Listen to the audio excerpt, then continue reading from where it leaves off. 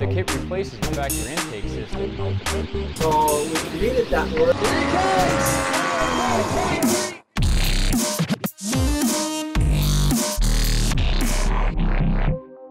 Hi, I'm Joe Zamataro with PWC Muscle, and today we're going to be going over the performance results from when we installed our tune onto our Sea-Doo Spark.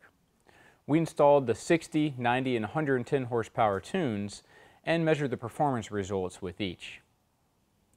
Starting with the 60 horsepower tune as our baseline, we saw that we were running 0 to 30 miles an hour and right at 3.67 seconds averaged.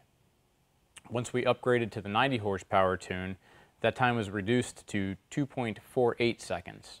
And finally, with our 110 horsepower tune, further reduced to 2.16 seconds. Now what this means is that after a 5-second drag race, the 60 horsepower Spark would have ran a total of 162 feet, the 90 horsepower Spark 196 feet, and finally the 110 horsepower Spark 218 feet.